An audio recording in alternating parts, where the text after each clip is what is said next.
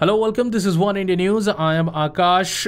Bahadur Ali, a terrorist who was caught in Jammu and Kashmir last month, has revealed that he was trained by the Lashkar to infiltrate into Jammu and Kashmir, mix with locals and create trouble, Indian investigators said today, showing a video of his confession.